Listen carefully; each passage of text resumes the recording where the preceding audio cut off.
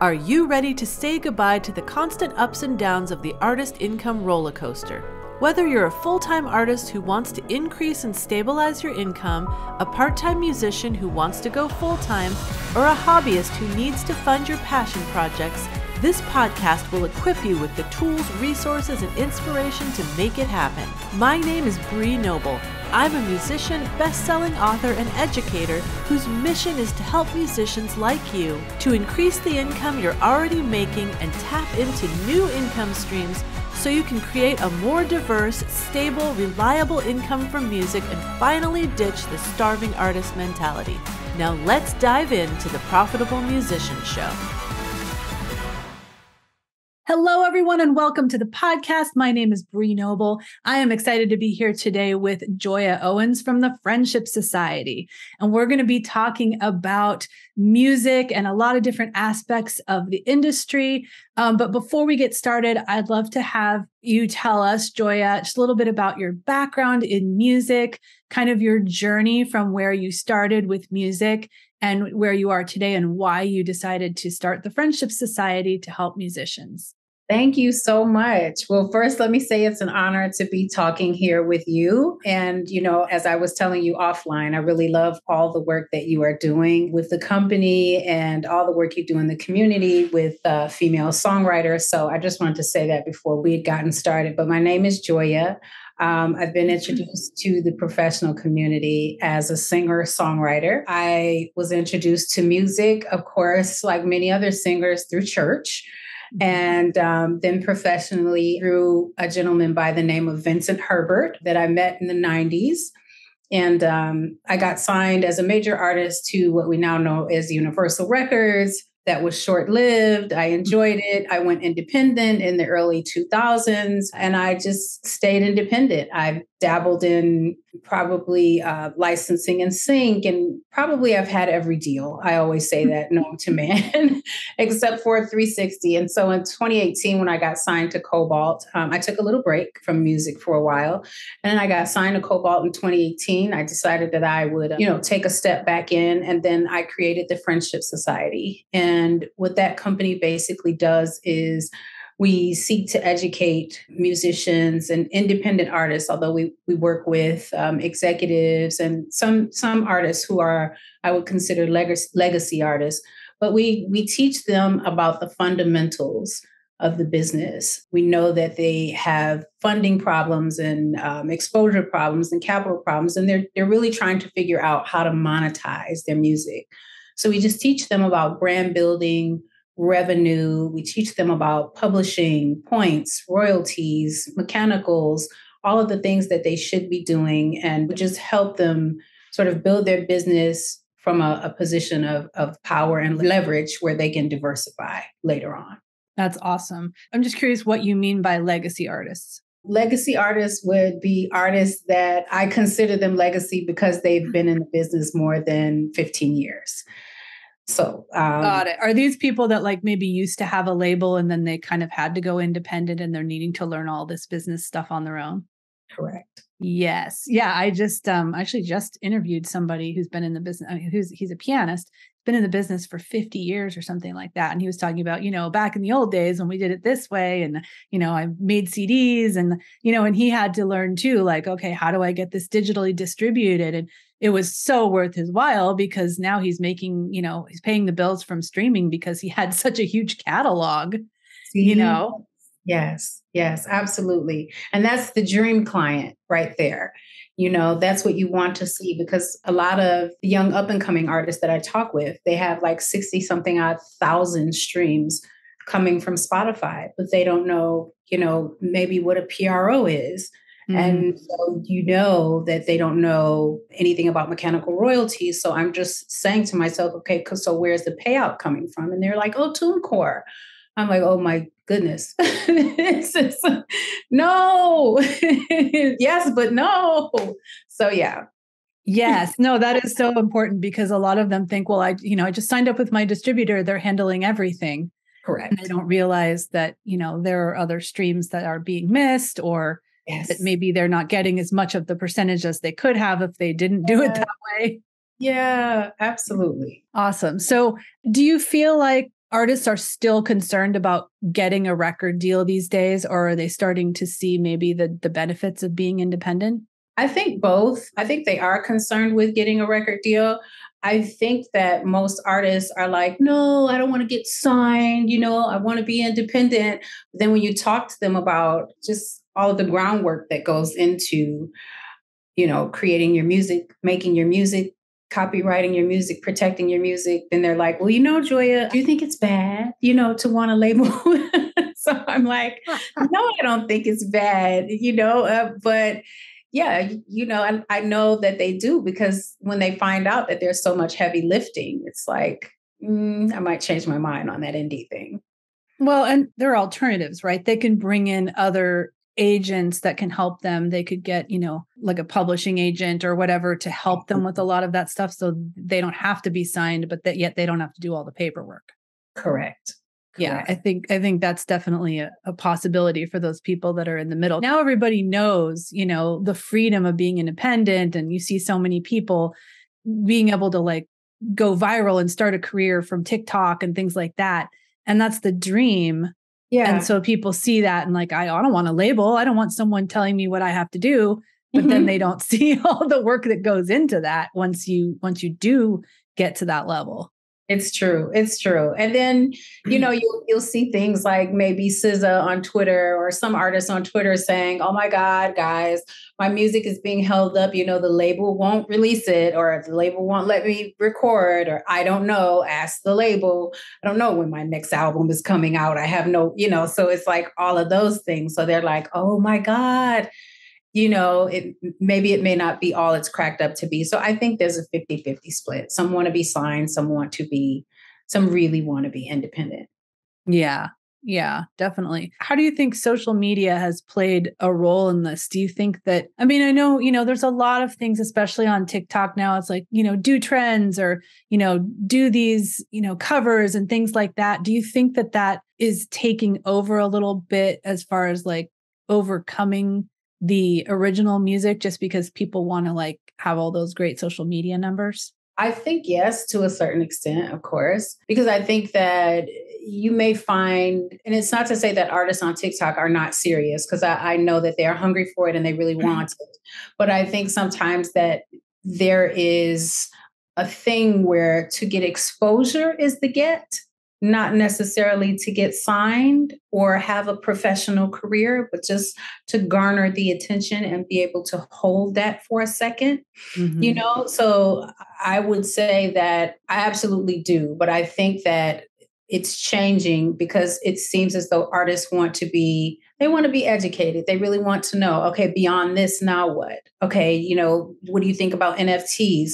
So what do you think about being signed? I've been approached, but they said my numbers on TikTok are good, but I have to get my streams up. I think social media has definitely changed it because you have more of an attention thing than you really do artists who are really focusing on the craft and the love of it. But it may not be such a bad thing. I'm still in the middle on that. I know it's hard because it's like you said, they're expecting. We talk about vanity metrics, but in some ways they're not just vanity because certain people that make decisions are looking at those numbers and it's important. But do you think it's eroding musicians' ability to actually make good music because they're just thinking about what's the next trend or what's going to be popular on TikTok? That's hard to say because we're seeing so many more musicians, right? Because we have social media, just able to see all of this traffic coming through. So it seems as though we have to sift through, to find the good ones. Whereas to before, we would hear about artists when they got the label's attention. So I think it's hard to say, but I would say that I think that we have enough musicians out there. We were just watching the award show the other day and Taylor Swift comes and I love Taylor Swift. But then we have Taylor Swift, we have Billie Eilish, we have, so many talented musicians. We have Lizzo, we have, people that are out there that are making music for pop culture, but still we find that they have deep musicianship behind them. So I would have to say that I think that social media definitely makes it challenging. But music is love to me. I'm so very passionate about it. And I think you would have to really work hard to kill its essence. Mm. So. Yeah, that's good. I agree. I agree. But there are a lot of musicians out there on TikTok. I think there's just like TikTok somehow just like pulled everybody out from the woodwork that weren't on social media before. So it amazes me when I look at some hashtags and there's like billions, indie musician or something like that on TikTok, or maybe musicians of TikTok or something is like a billion per people in that or things in that hashtag. Just, oh man, where all these people come from, Wow. I guess people are like, well, here's my chance, Yep. If I never gave it a shot before, maybe now I could, so. That's right. And it's a lot easier than standing in, hours and hours of lines to try out for American Idol, where you might not, you get 10 seconds to sing and they go, nope, you can actually get on there and people will listen. Been there before. Yes. Yeah.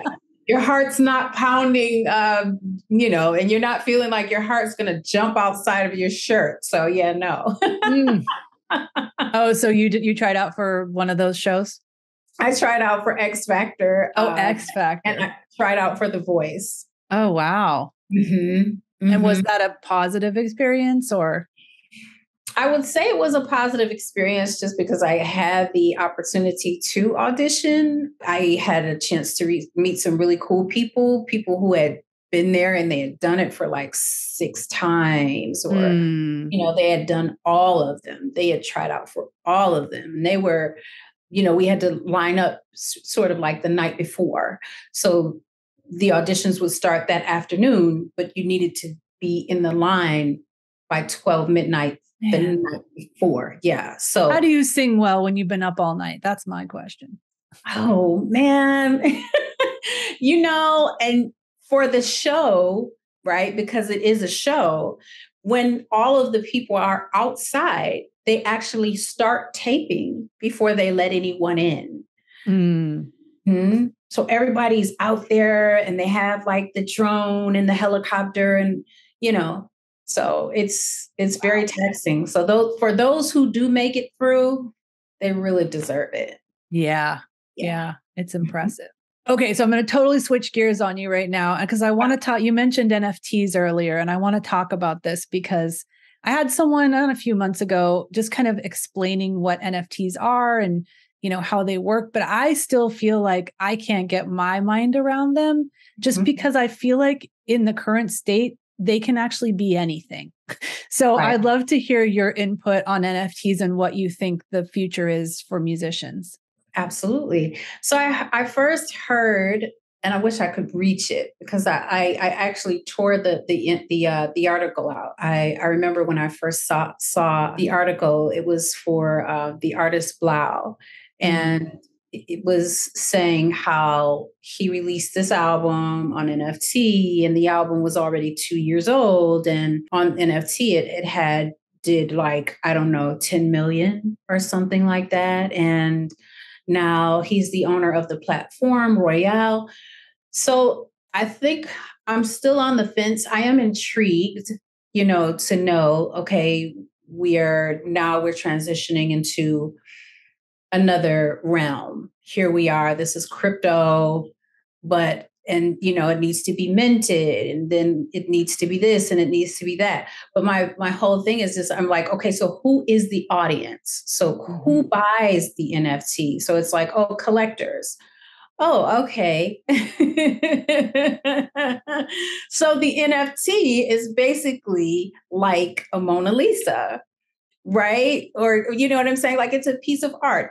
These are collectors that are collecting these non-fungible tokens, because if not, for instance, Nas was selling royalties. He was selling royalties as an NFT.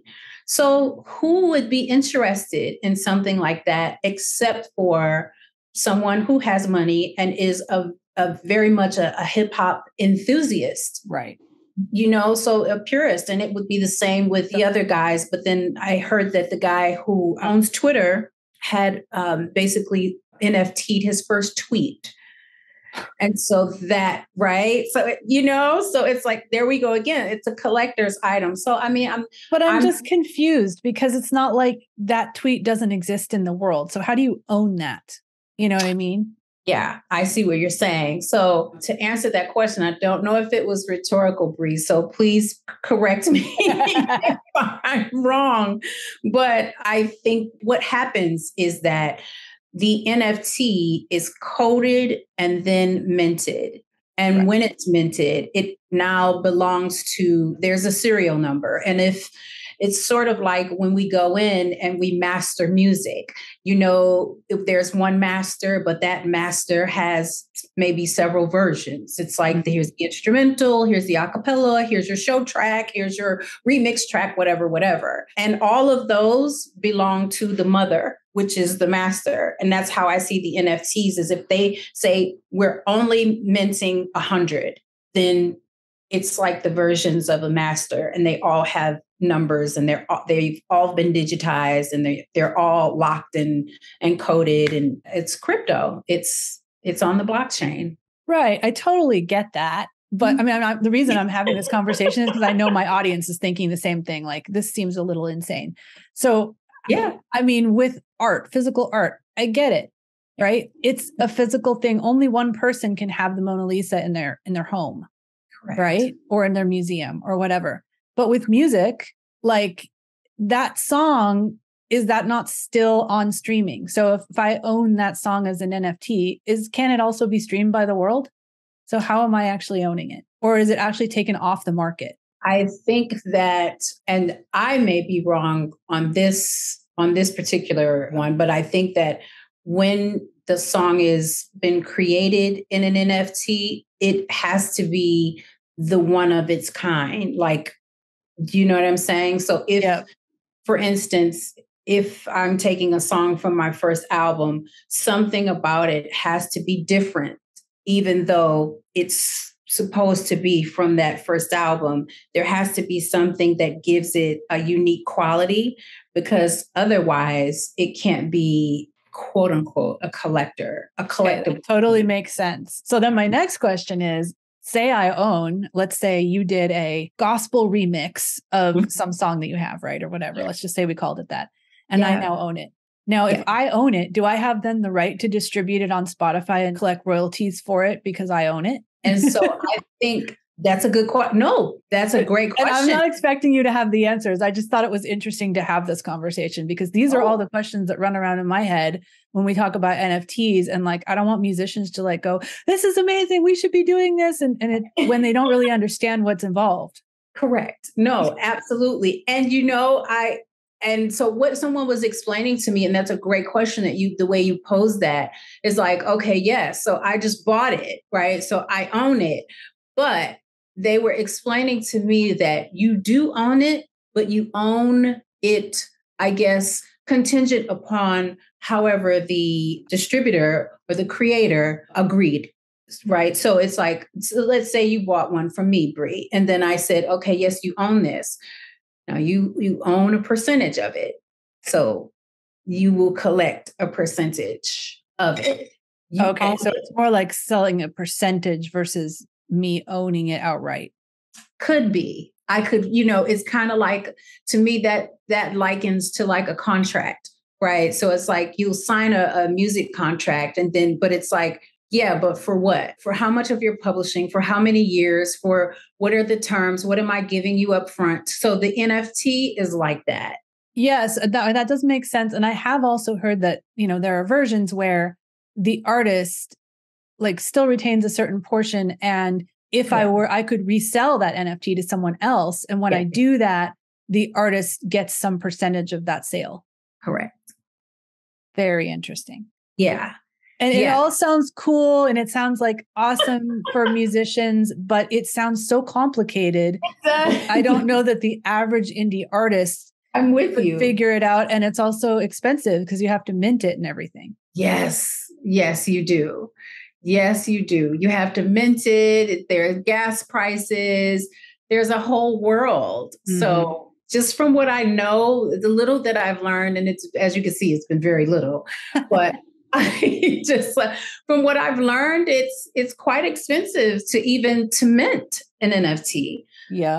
Let alone to continue to do that. And it's expensive enough for us to manufacture our craft. That's true, studio and all that. So are you generally just educating artists about this, but not really making any recommendations of like, oh, this is something you should look into or do? No. And you know what? I don't know if I could. I don't know if I could be that disciplined. I think I'm too passionate about it one way or the other. So I'd be hard pressed to say, but I will say this is my advice. You don't have to take it, but this is what I think the next move should be. But I'm also the one to say, this is just based on my advice, right? This is based on my history or, maybe what I've been through. But I will always kind of like push a person to, here's the subject matter expert, like go and get marketing help or go and get whatever it is that they need, or your manager will speak to that, or your lawyer will speak to that. So yeah, that makes sense. Cause I agree. Like, I don't ever want to steer an artist in a direction where I don't feel completely confident that I know what I'm telling them to do. So absolutely. Yeah, absolutely. In your work in the Friendship Society, do you help artists get into the sync world? Because I know you're pretty passionate about sync licensing. Mm-hmm. Do you direct them on how they can, maybe make some sync deals? Or I would say yes, but I would say no. Yes, I'm definitely going to direct them in the realm of just understanding what sync is and understanding here are some companies that I think you should look at. And based on where you are, I think sync would be a good thing. And, if you have this much catalog, thus and so. But definitely, I will always make sure that an artist knows these are all of the options laid out here for you. These are all of the deals that you can get. This is all of the revenue that you should be looking at. Look at this, sheet music. Look at this, this is, here we are, concert, here touring, studio singing. This is you can do all of these things. So you do something pretty similar to what we do here at Profitable Musician. We have our 39 little known income streams for musicians, and I try to expose them to like anything that they're probably not tapping into right now. There you go. And that's why I was saying in the email, I don't know if you noted that, but I was like, once I looked at you guys and I was, remarking at, wow, this is great work you guys are doing. We have similar objectives when it comes to just wanting to, see our community progress. Basically, that's what it is. Absolutely. So as far as sync, do you recommend, especially for legacy artists, to do that because they have such a big catalog? Are you kidding? Absolutely. They're the ones that are winning right now. Oh, I think it was Stranger Things. It was Kate. Oh, yes. Kate Bush. There you go. Yes. And so how about that? And then, when I read the article, it was like, okay, Kate Bush, this is her first #1. Yeah. Wow. Like, wow. And even she was like, oh my goodness, but can you imagine the money, the streams? Yep. Over 27 years from that song's right. I remember I was in high school when that song came out. I remember that song. Really? What in the world? And then there was another artist to follow. It was the same thing. I don't know if it was Stranger Things or not, but it's like, oh, wow. So all of this music from the past now being used in, licensing and sync. And thus it's like, it ups the streams, especially if it's a show like that, Oh yeah. That has such a huge following. Ugh. Yeah. Wonderful. When it comes to sync, do you recommend particular paths like, going for music libraries or reaching out to supervisors, or you just kind of expose them to every possibility? Every possibility. Yep. Because it's, as it wouldn't be a one size fit all. Right. And then I always say, start small, and get a feel for it. I think between music licensing, it's the same like publishing deals or admin deals. this is a relationship. It's a dance that has to be done between you and the other person. And then before you know it, you can't cut the faucet off because they're like, hey, this and hey, that. And hey, I got this movie. And hey, can you send me this? And now you're like, oh boy, I sent you everything I have. I actually, will create something. I need to write some more stuff. Yeah. Exactly. Yeah. So that's a good problem to have. That is a good problem to have. Yeah. Definitely. I definitely will refer them to music libraries that I know. And I also have a guy that I've dealt with who is really, really super busy in licensing and sync. So I always like to send people his way because I know that's his jam. That's what he does. So that's awesome. So you're just providing a ton of great resources for people. Yeah. I love. I know you talk a lot about artists owning their story. What do you mean by that? Mm-hmm. Well, a few things. So when we think about ownership, I think sometimes we just think that means I just released it. But no, you really have to own it. It's like, here's a good example. I will never forget this. I had a property. I had brought this property. I'm from Michigan. And my grandmother said, let me see the paperwork. I want to see the paperwork. And I gave her the paperwork. And she said, this is a quit claim deed. And I said, yes, it's my paperwork. She said, you don't own it. I said, yeah, this is it. She said, no. Whoever quit claimed the house to you, they're the person that they can decide they're going to take it back from you at any time. You know what I'm saying? So to me, it was like that was an education to me about, oh, I should have the deed. I should have this. I should have that. Much the same for music. It's not like you just put it out there and then you own it. You don't have an ISRC code. You don't have the correct metadata. You don't have this. You don't have that. And then you uploaded it to, I don't know, United Masters. But United Masters provided the ISRC. They provided the UPC. So you don't think that United Masters is getting a piece of the royalty? In the metadata world, United Master has all the data to your song. I mean, you have the file cuts, sure. But, Yeah, so, nowadays, especially with blockchain and all that coming in, like metadata is so important. It's a big thing. And so when I talk to them about owning their story, owning their intellectual property, I'm just speaking of the whole lot, not just the masters, not just the stems, everything.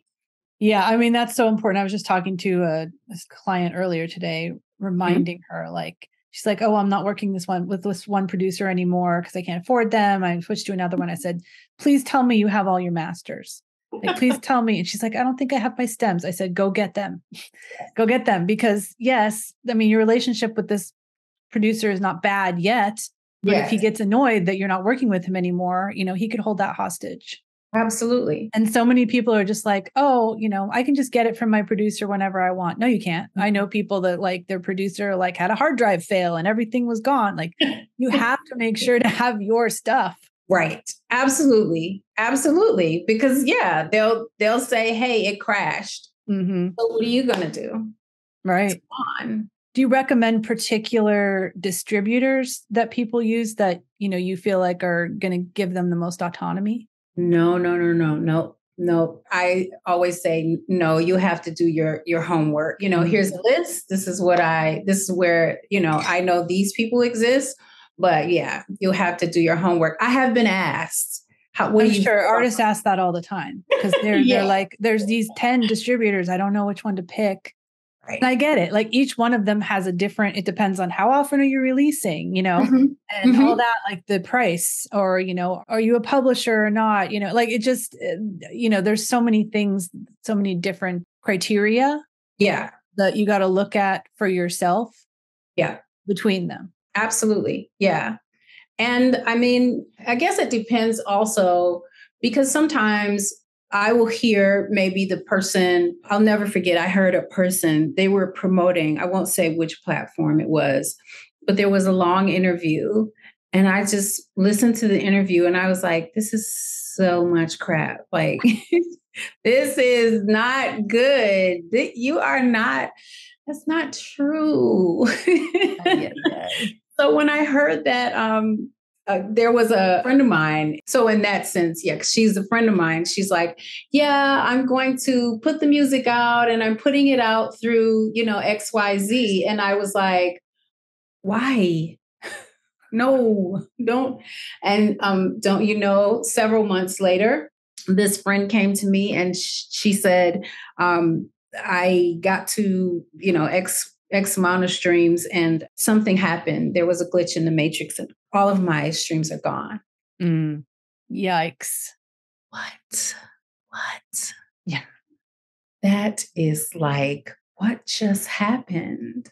Yeah. And I think, you got to know that the distributor that you're with is there for the long term, because I've also heard of some people, it's like, I did it through this. And then they decided that they're not doing distribution anymore. And all my stuff just disappeared. Yeah. Yeah. So that's crazy. Wow. It's crazy. Oh my gosh. Well, is there anything else you want to tell listeners while we're here about what you guys do at the Friendship Society and anything else you want artists to know? Yes. So you can find me at thefriendshipsociety.com, and we are coaching. What we're doing is coaching. We've created a community. We're not marketing analysts, and we're not managers, but we are coaching. We're teaching you about the fundamentals of the business infrastructure of music and entertainment. And that is what we do. It may, I don't know how exciting that sounds. Well, what I love about it is that you're unbiased. Like you're an unbiased advisor. Yeah. Because everybody else that's like, going to be coming at them with, oh, you need this, you need that. Well, they're trying to sell them something, right? Yeah. Exactly. I want you to be my manager. I want you to be my lawyer. I want you to use this service, etc. Like having this unbiased person to just say like, here's the research I did. What do you think? Yeah, absolutely valuable. Absolutely. Yeah. So look us up. We're having some things coming down the pipeline where we're going to have a course on revenue. We got tons of free resources, things as it pertains to TikTok, how to get your numbers up. All of that stuff is very easy. The algorithm, the this, the that. I've been through the gamut. So it's nothing. I can talk to you about that and then refer you on to some great musicians and great organizations like Female Musicians. That's great. I love it. And is it friendshipsociety.com? Yes. And are you guys on socials? Yes. We're everything the Friendship Society except for Twitter. Twitter, we are TFS_ATL. Oh, that's a lovely one.